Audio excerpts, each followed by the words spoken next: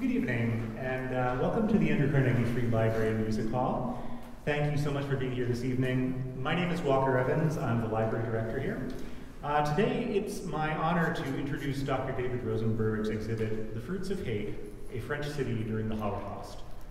These stories of the Jewish citizens of Amiens, France, are vivid, moving, and important. In January 2024, the city of Amiens will officially remember the 80th anniversary of the roundup and deportation to death camps of its Jewish citizens. Marking this occasion, Dr. Rosenberg's exhibit will be on display in the city's main public library. And on behalf of the Library and Music Hall, I am honored to host this work in its first exhibition in a U.S. public library here. Following tonight's talk, I invite you to help yourself to some refreshments. Please remember to sign our guest book in the back by the largest portrait of Abraham Lincoln in this room. And now it's my pleasure to introduce Dr. Rosenberg, Grove City College Associate Professor of French and Department Chair Kelsey Madsen, and Dr. Madsen's students Virginia Williams, Caitlin LaVorse, and Marcus Henry, who will share new English translations of French accounts of the 1944 roundup. Please welcome Dr. David Rosenberg.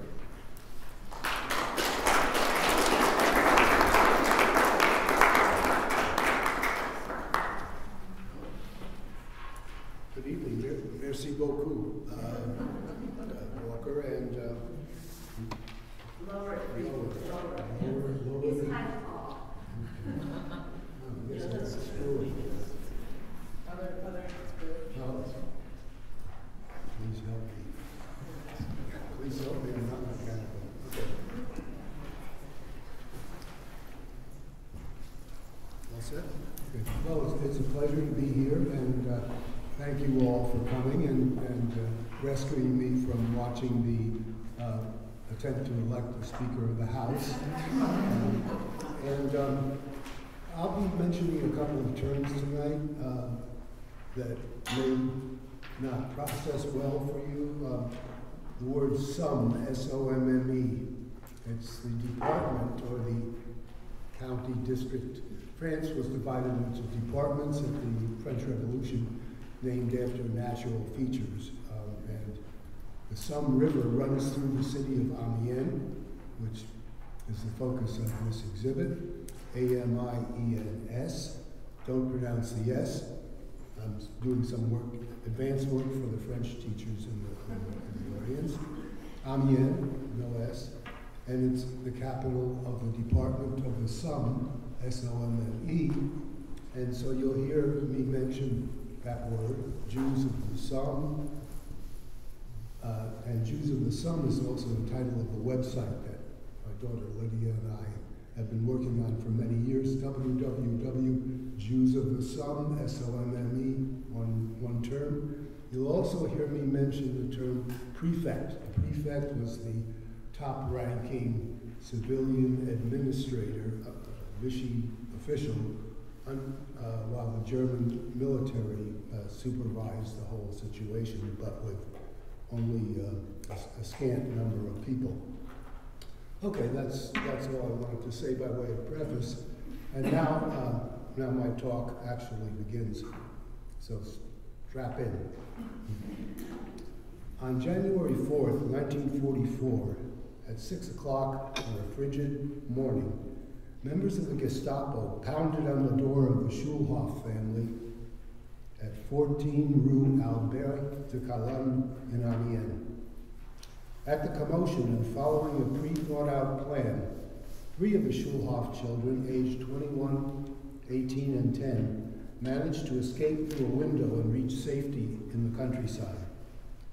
Their father, mother, grandmother, and adopted half-brother, however, were all arrested and taken to the police station on the Rue des Jacobins.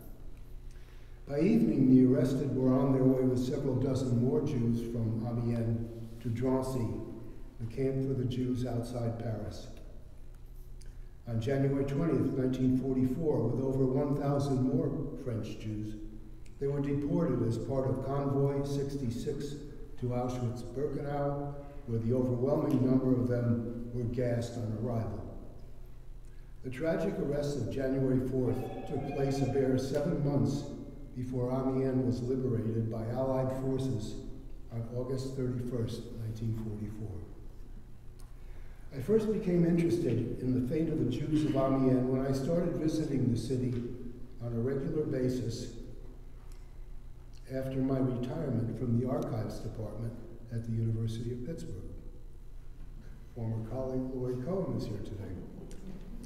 However, my acquaintance with this picturesque city, with its magnificent 13th century Gothic cathedral, had begun much earlier, in 1973, when I traveled there to do research on the Protestants of Amiens during the Reformation.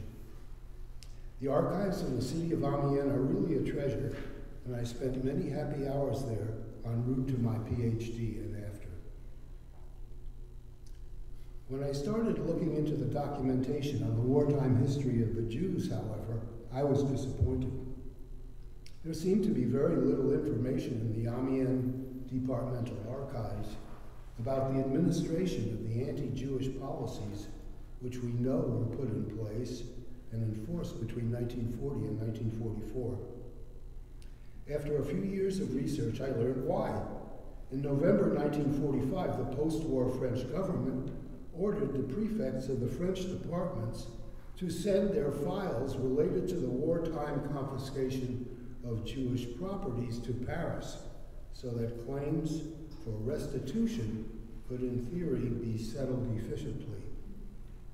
In this way, 34,000 pages specifically on the Jews of Amiens and the region had flown the coop from Amiens to the National Archives in Paris.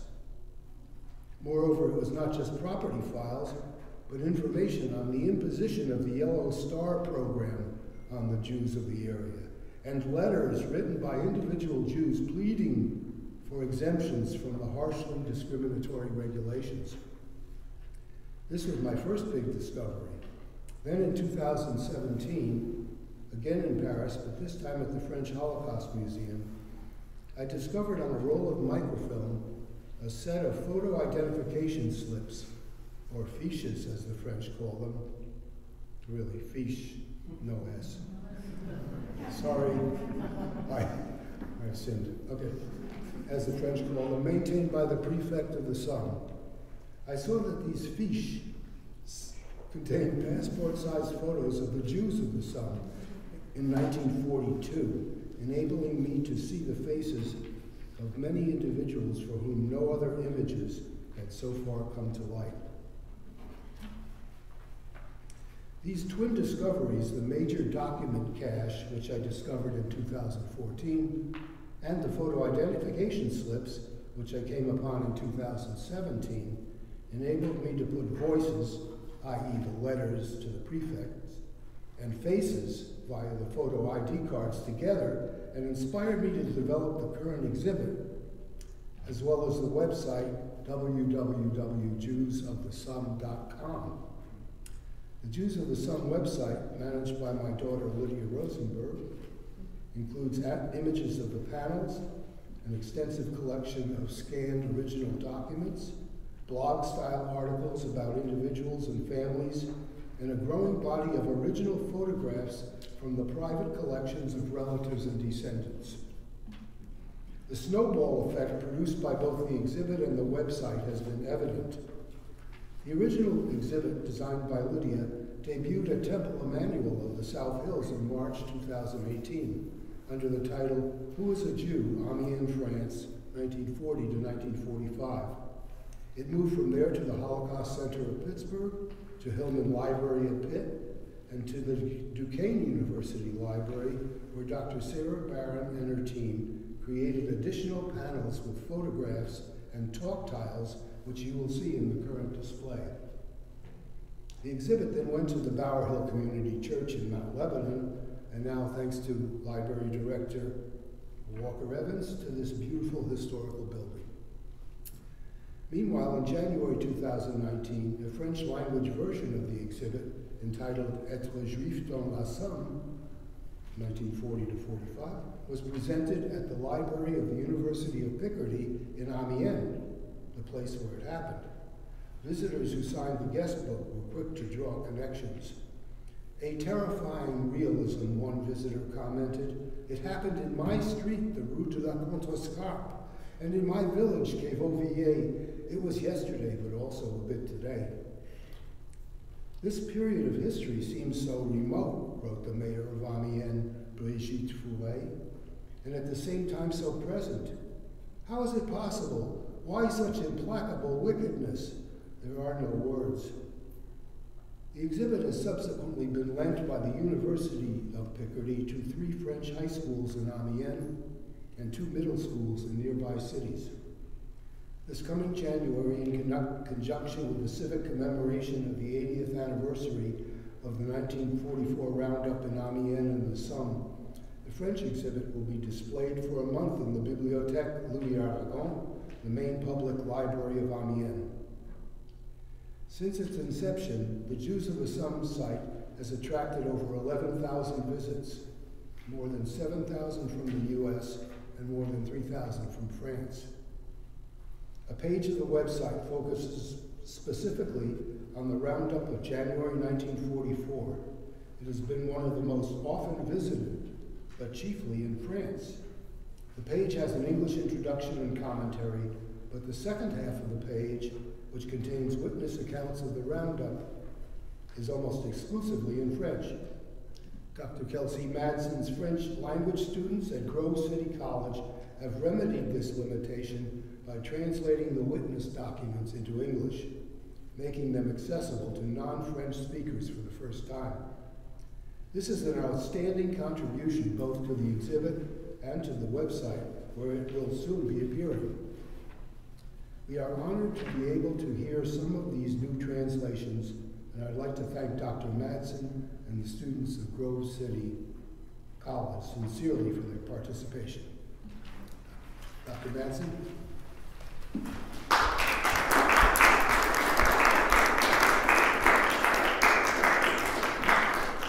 Thank you, Dr. Rosenberg.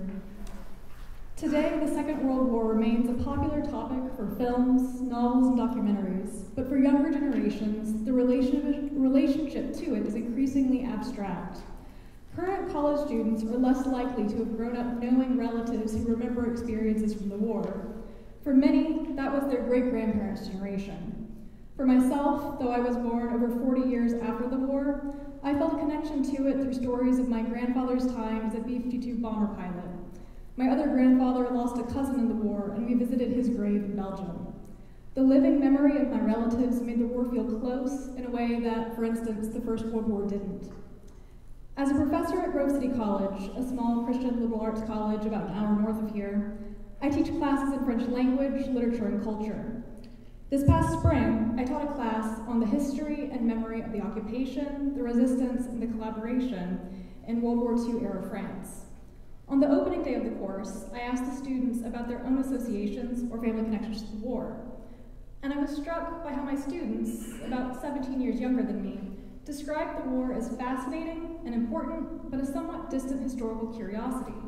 In fact, this was a more pronounced sentiment than when I had taught the class 4 years prior. To be clear, I don't state this as a critique of the students, but to illustrate how the passage of time leads to an inevitable shift in our relationship with the events of the past. Last spring, that French class visited the Holocaust Center of Pittsburgh and also saw David Rosenberg's exhibit, when I was at Bower Hill Community Church. Dr. Rosenberg also joined the class via Zoom for discussion, and he speaks excellent French. We held discussion in French.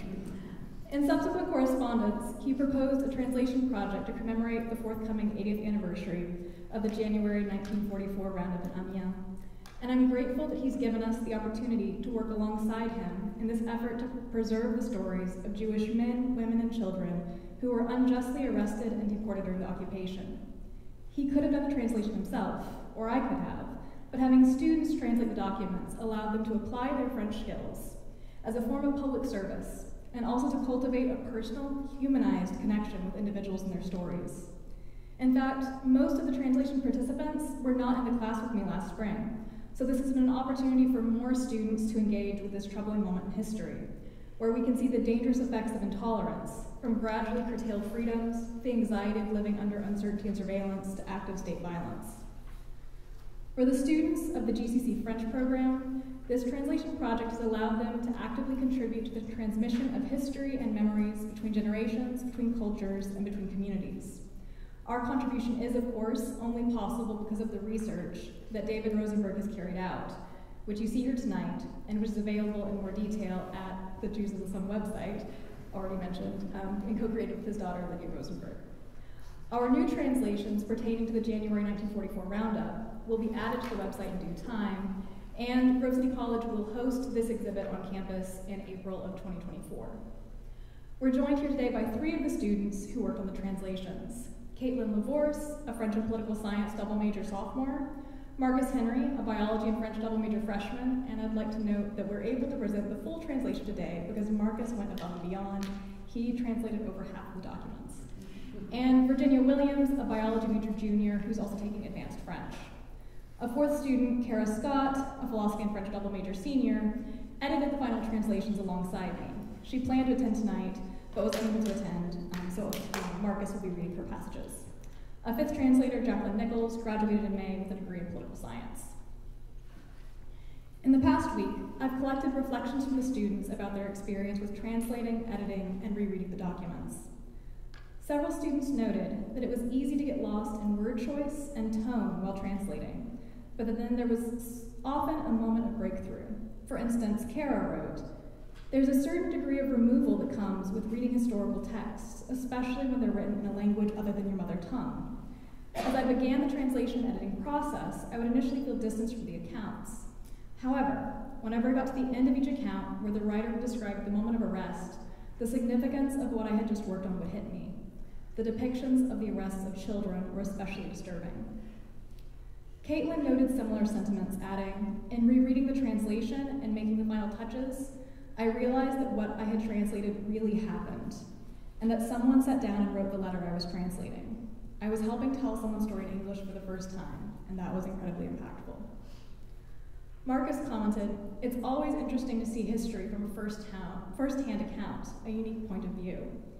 This way of looking at things is an interesting reconnection with the often emotionless facts we learn about history to the people whose lives it impacted, especially on a smaller scale than the grand generals and politicians who make a larger mark on history." Virginia translated an exchange, not in tonight's readings, between Jacques Rouvier and a local bureaucrat. She observed, "His mother was harassed by the Gestapo, French, and German authorities because of her Jewish status, and later she suffered from poverty and died of illness. While translating, I hoped that at the very least her son could receive a certificate which validated that she was horribly mistreated, because that would at least give her son justice. Yet, in the next letter I translated, the prefect revealed that no documentation existed. This was disheartening to me because of the unfairness, the lack of justice, apology, and remembrance for this woman and the pain she had to endure." As you listen to the readings of a selection of the translations, you'll notice the use of the term Israelite. Dr. Rosenberg has noted that in French, Israélite, Israelite, and Juif, Jew, were used interchangeably, but Israélite comes across as more respectful in context, and Juif was the term that was inscribed on the yellow stars. Note also that the readings range from survivor testimonies to family memories to letters sent to or by French bureaucrats. Most of the people discussed in these letters or testimonies never returned, and for some, only the barest outline of their stories can be known. For me, this brings to mind the book Dora Bruder by French Nobel Prize-winning author Patrick Modiano. It is about his search in the archives for traces of a Jewish teenager from Paris who died at Auschwitz. He writes, "I shall never know how she spent her days. That is her secret. A poor and precious secret that not even the executioners, the decrees, the occupying authorities, the Digbo, the barracks, the camps, history, time, everything that defiles and destroys you, have been able to take away from her." As we listen to the students read, let us honor the lives recounted, including what remains unknowable. Dr. Rosenberg, the students and I are honored to present you with these translations in memory of the 80th anniversary of the Roundup.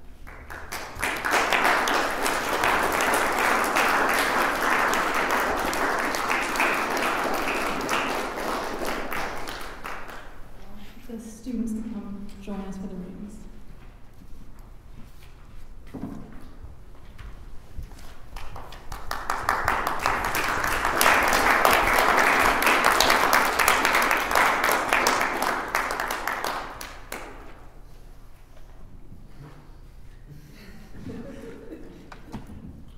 The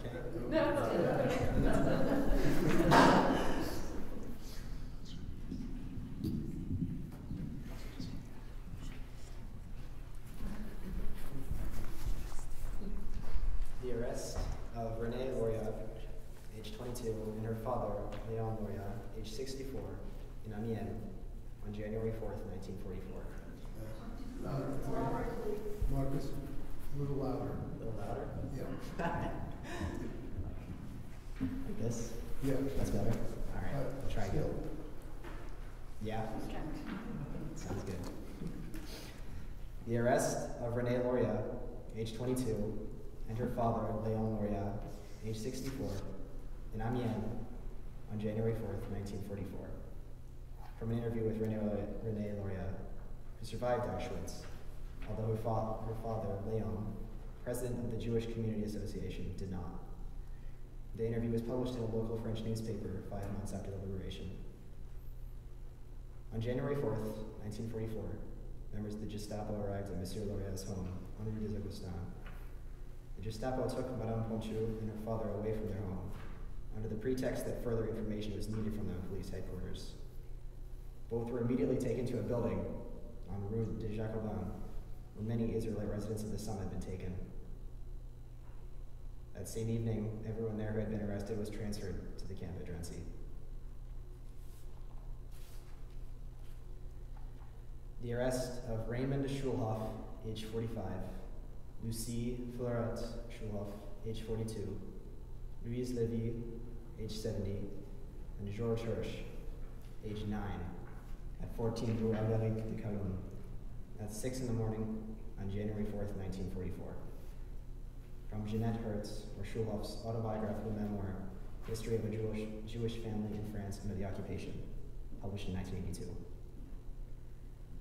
The afternoon and the evening of January 3rd are engraved in my memory, down to the smallest details.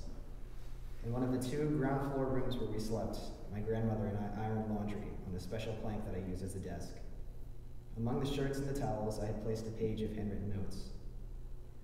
There was also a large Greek dictionary, which was salvaged a few days later by someone who passed by. Seeing the open door, he entered to take something, anything, out of defiance for the Germans and out of sympathy for us. That afternoon, Lucy, Zaza, and I left to go window shopping. We wanted to choose dresses. It had been a long time since we had walked side by side, all 3 of us.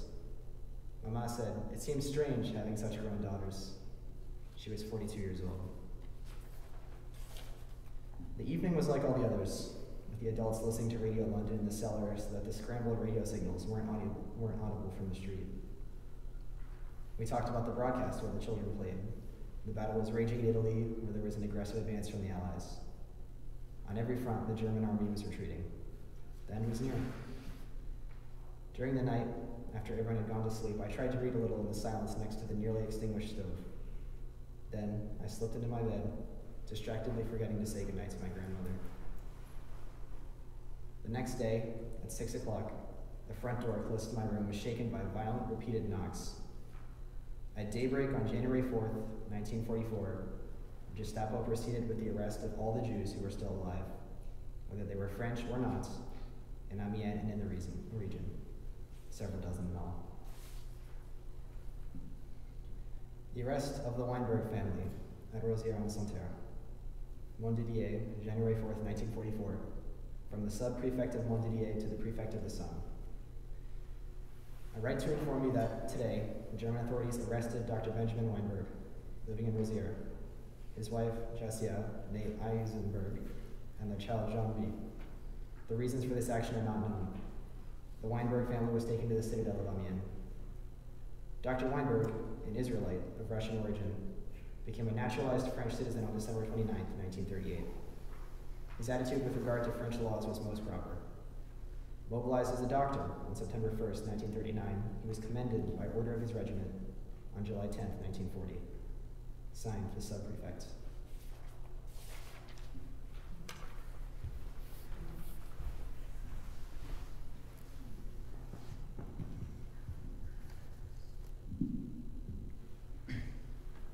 The arrest of Cécile Redlick, age 14, along the Rue d'Albert, Amiens, around noon on January 4th, 1944.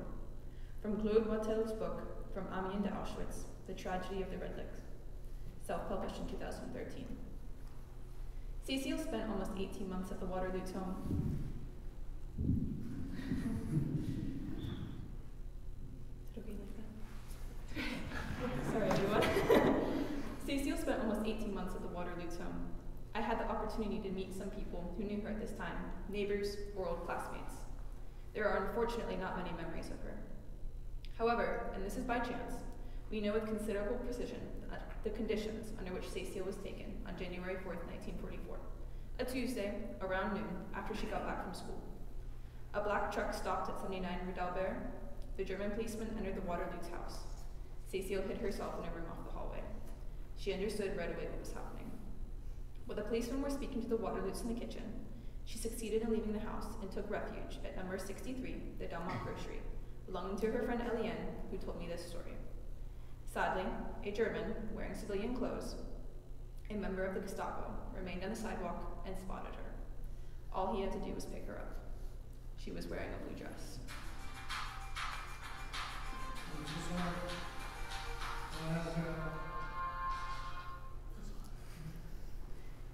The arrest and deportation of Berthe and Ferdinand Lazare on January 4th, 1944, as recounted by their great-granddaughter, historian Louise de Sèvres-Audlin.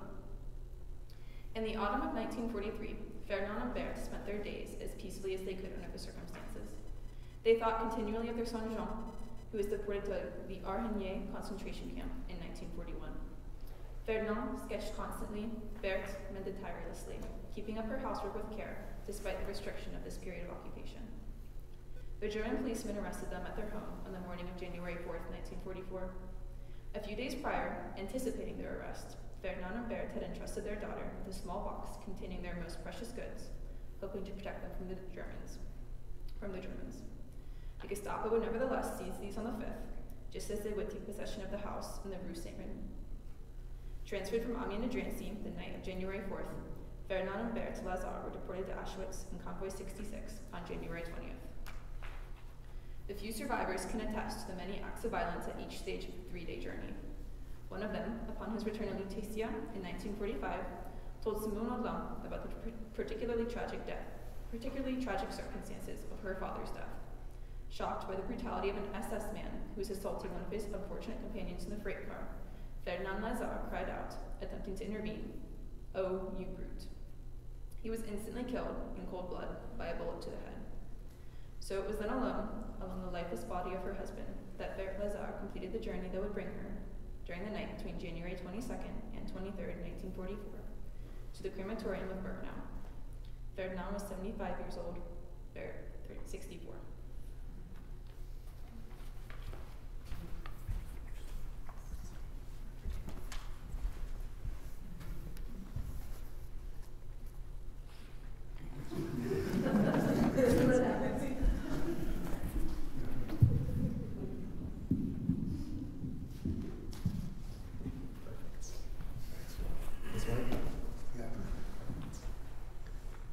Rosa Duchek, age 40, detained in the January 4th roundup, saved at the Amiens train station.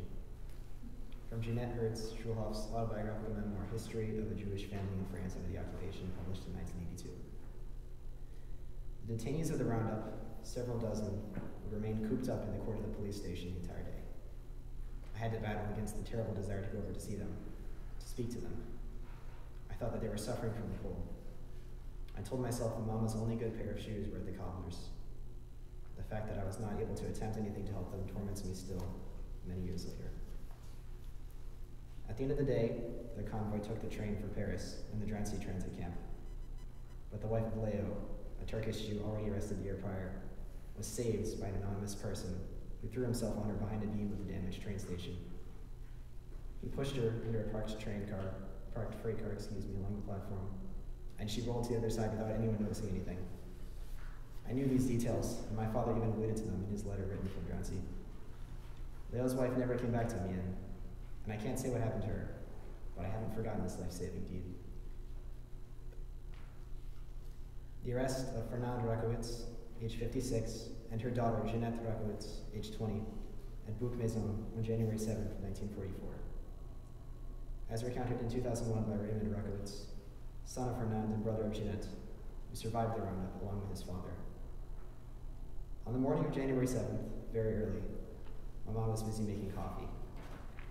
All of a sudden, a car stopped, and I heard a voice with a German accent say to Mama, "You are Madame Rakowitz, a Jew. We have come to arrest you. Prepare a small suitcase with some personal effects." My mother, unfazed, continued to make her coffee, and the agent at the Gestapo became annoyed. "Madame, prepare your bag. We are pressed for time." Close by, still in bed because of a fever, I decided to escape from the raid. Stealthily, I put on slippers and a robe. I opened and leapt out the window and headed towards our neighbor's garden. Bypassing our manure heap and jumping over a thorny hedge, I went to ring Madame Bayel's doorbell. She was astonished to see me at her door and asked, "Raymond, what is going on?" "The German police are coming to arrest us." Quickly, my boy, come in and get into bed." I was safe for the moment. My father, prevented from practicing his trade, had given himself over to field work in nearby farms. He had headed there very early that morning as usual. My sister Jeanette had left to make purchases at the butcher's. Many neighbors had gathered around the house, astonished and intrigued to see the Gestapo there. Jeanette anxiously joined this group upon her return. When Mama left, accompanied by the police officers, the neighbors rushed to kiss her and offer moral support. And Jeanette approached and could not stop herself from crying, "Mama, Mama." "Ah, your daughter," shouted one of the police officers. "In that case, we'll go back to your home and you'll prepare another bag."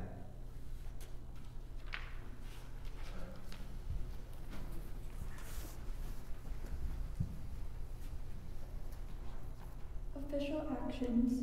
On January 5th, the day after the roundup, the prefect of the Saint-Charles de Peru pleads the case of several of those who were arrested in a letter to Fernand de Brinon, the French ambassador to the Germans in Paris. Amiens, January 5th, 1944. To follow up on my phone call earlier today, I write to inform you that the German authorities proceeded yesterday, January 4th, with the arrest of all the Israelites of French nationality residing in my department. Moreover, I include here the provisional list. Among the arrested people are 3 Jewish children aged 9, 9, and 14.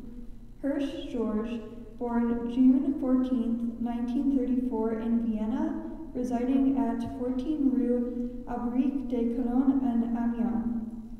Redwich Cecil, born April 29, 1929 in Paris, residing at 9 Rue Cotrelle-Maisont in Amiens. The young Wanberg Jean-Louis, born April 24, 1935 in Amiens, residing in Rosières-en-Santerre. Others seem to have been arrested by error.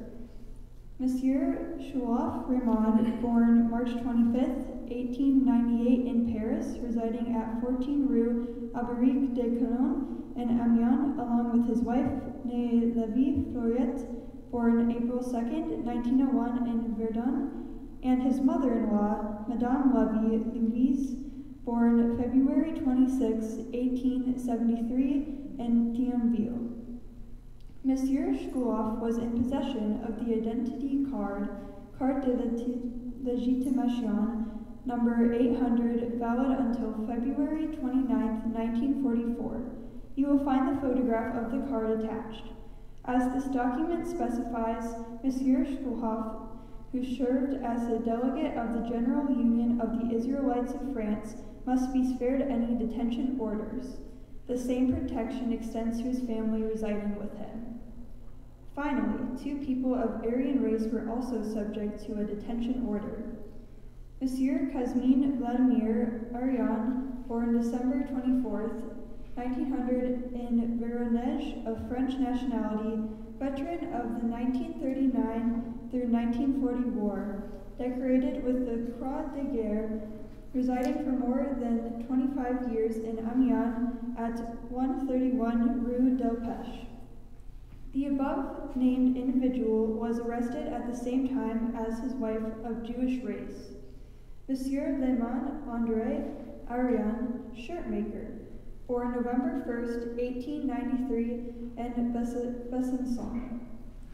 From a judgment reached by the President of the Civil Tribunal of Amiens on June 4th, 1943, a copy of which you will find attached, the aforementioned layman cannot be considered a Jew as defined by the law of June 2nd, 1941. Consequently, I would be very obliged to you if you would be willing to intervene, should you judge it appropriate, with the upper-ranking German authorities in order to obtain the release of these 8 people. I will add that approaching the local services of the German security police did not produce any effect, and that all of these people were conducted to the Drancy internment camp on January 4th at 8:20 p.m. The Prefect. Jewish but Catholic. The following letter relates to the continued investigation into Rachel Huvalt's situation in February 1944. The bureaucrats in Amiens did not realize that Rachel Huvalt had already been deported to Auschwitz on February 3rd and that their efforts were to no purpose. Amiens, February 16, 1944.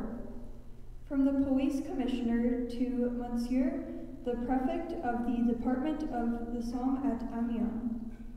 This reply is in reference to your letter dated February 14, 1944, relating to an inquiry on the subject of Madame Huvalt residing in Amiens at 39 Thiers Boulevard.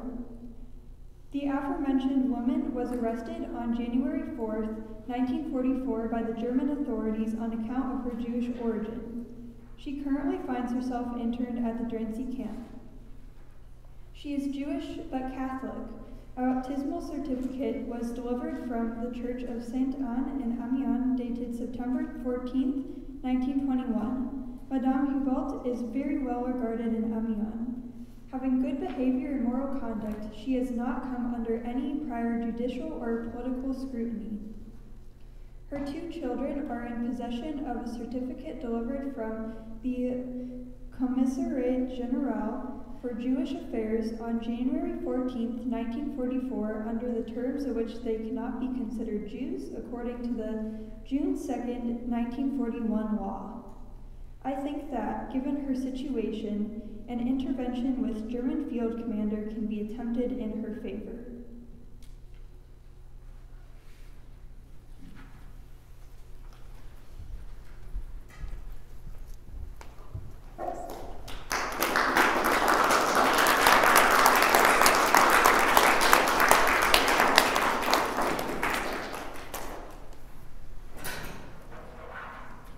That basically concludes our program.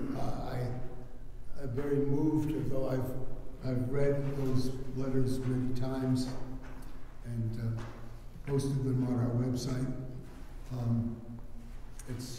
It's heart-wrenching, and that page on the roundup in the original French version is one of the most accessed pages on our website. And I really think now that you've contributed to making it accessible. There are more documents than even this sample indicates, but they are really meaningful and important. And I salute you. I embrace you, and I thank you for helping me and Lydia and other people who have contributed along the way, bring these people forward. They deserve attention. They deserve their names to be known. They deserve their stories to be known. And you have helped them do that. And if you excuse the expression, God bless you.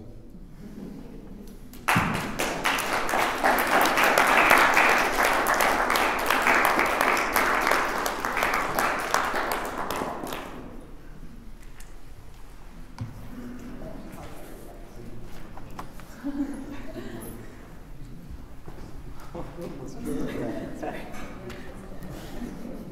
Watch out for your technology.